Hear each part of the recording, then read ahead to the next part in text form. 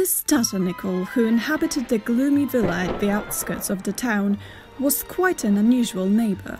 Every morning, Miss Tatternickle went for a walk to a nearby park. She always stopped at a particular spot, and she just stood there, and stood there, and stood there for exactly an hour each day. Then, Miss Tatternickle disappeared for the rest of the day, though some have seen her at her tower's window with a morbid expression on her face. It was a strange town. Every once in a while, a random house suddenly exploded. Nobody could quite tell why. Nobody except Miss Tatternickle.